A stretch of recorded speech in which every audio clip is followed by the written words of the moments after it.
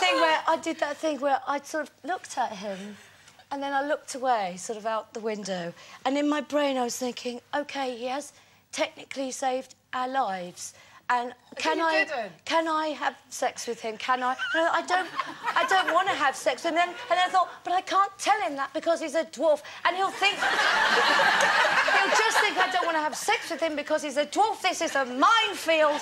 What am I going to do? Maybe I could just give him a handjob. No, I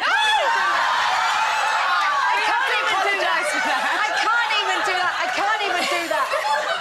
And then my friend... I know, and I thought that. I want to know, was this trip across America a way of avoiding... To get us out of this terrible situation, she was quite posh, and she just leant forward and said, I'm awfully sorry, but we've both got our periods. We